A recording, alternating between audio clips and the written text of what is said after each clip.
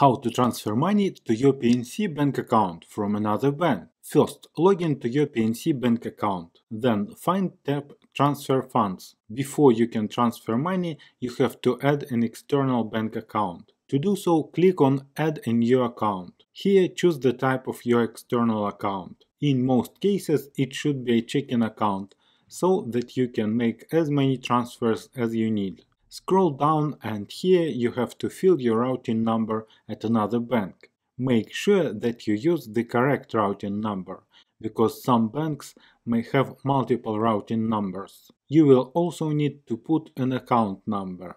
If you need help to find your account number at Bank of America or other banks, check my videos. I will put some links in the description. Next, you have to pass verification. Usually verification is made by trial transactions, but here PNC Bank uses another way. You have to answer some questions regarding your previous residence. After your account is added, you can proceed with actual transfer.